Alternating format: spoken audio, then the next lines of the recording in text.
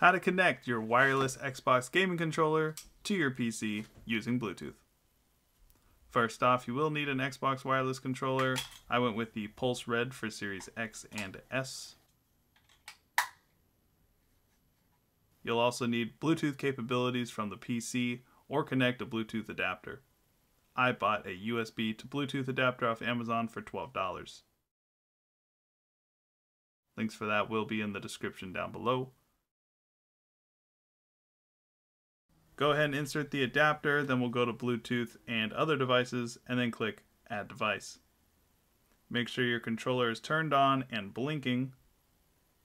Then press and hold the smaller button on top for 3 seconds to search for Bluetooth connection. It should pop up in your devices. Go ahead and click Xbox Wireless Controller, and you'll know it's connected when the light is solid and not blinking. You can close this window and it should appear under Mouse and Keyboard.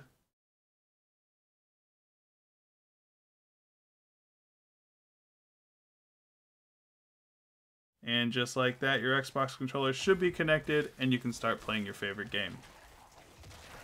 I started up the game and it wasn't working, but after a quick restart it works perfectly fine now, so don't worry if it doesn't work right away.